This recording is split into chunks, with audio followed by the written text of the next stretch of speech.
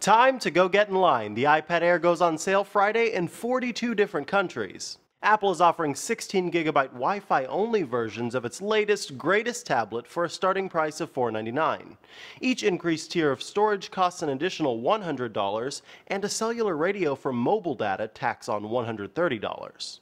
Major wireless carriers are offering their respective cellular versions for purchase, and Walmart, Target, and Best Buy are all stocking base versions at a $20 discount. Apple says it's got plenty of production capacity for its latest tablet, so it might avoid the shortages that tripped up the launch of its last must-have gadget. Limited numbers of gold iPhone 5S models led to crazy resale prices online. But despite Apple's preparations, demand for the new tablet is expected to be robust. Apple Insider reports Apple's Hong Kong stores sold out of the Air in less than 3 hours, after which shipping estimates for online orders jumped up to 2 weeks.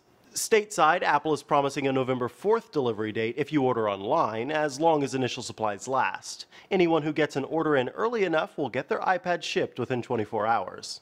And as it did with the iPhone 5S, Apple is offering personal pickup in the US, through which customers can reserve an iPad Air at an Apple store of their choosing for later collection. So you might not have to get in line after all. For Newsy, I'm Micah Sargent.